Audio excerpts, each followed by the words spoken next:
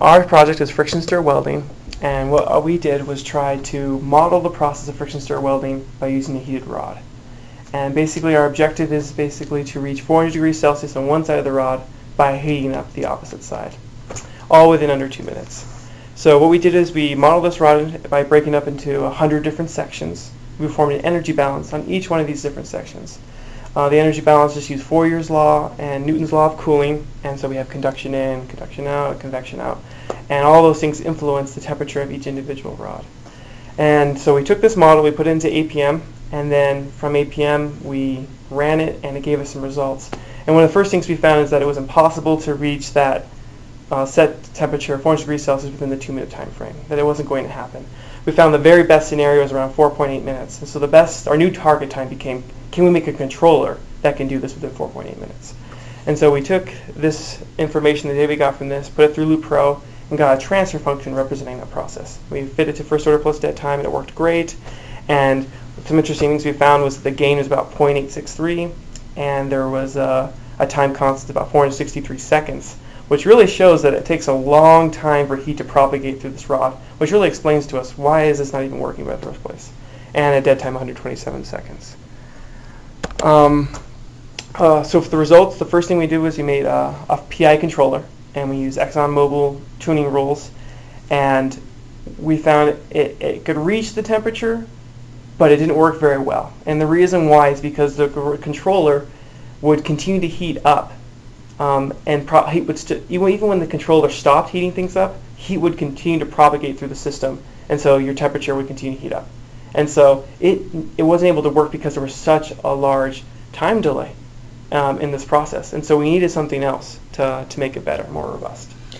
So what we did is we looked around a bit and we found that implementing a Smith predictor greatly improved it. So what a Smith predictor does, it essentially takes the process transfer function and separates it, the delayed portion and the non-delayed portion, and it takes the signal from the non-delayed portion and feeds it back into the controller input and factors that into the controller, and it also compares the tip temperature with the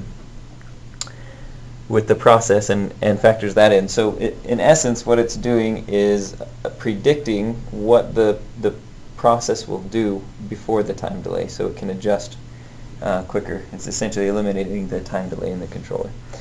So we implemented this and found that it worked quite well. Here is 400 degrees Celsius. This is the time in seconds, and it reached the temperature in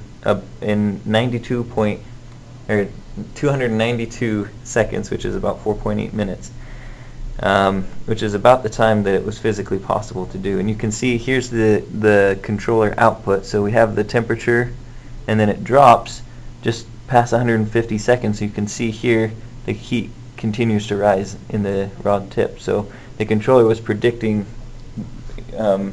what would happen without the time delay. So it worked quite well, and we were pleased with this, but we said, so what happens and how would this handle a disturbance? Say, somebody opens a nearby door on a cold winter day and the tip temperature drops somehow. So we took the unlikely scenario of a